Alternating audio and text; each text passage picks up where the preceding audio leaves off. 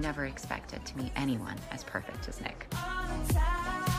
You have no idea how wonderful you are, do you? I really like him. She is always on my mind. Maybe she's the one. I love you, Anna. I love you too. Hey, you didn't tell me you have a twin. Well, that's Zoe. It's crazy. She looks just like you. Are you crazy? You just met him. I didn't just meet him. You haven't even introduced me to him yet. He's a player, isn't he? No. Divorced? No, it's nothing like that. I don't trust him. He's way too hot not to be a complete tool. Maybe this one is different. Come on, I want to hear all about Nick, the guy whose name rhymes with. Please don't do anything rash. Mother.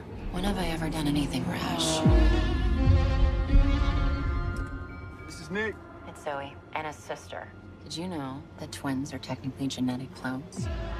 It's kind of freaky, right? I guess. Are you? What? A little freaky. You know that she can never satisfy you the way that I can. She could never find out about this. What has Anna told you about her past? Why do you ask? Which one of us is the bad guy here, Nick?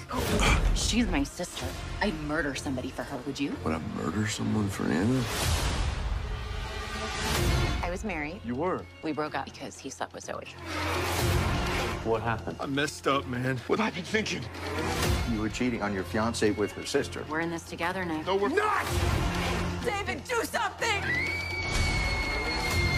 Tomorrow, this is just gonna seem like a really bad dream. Hey, sleepyhead.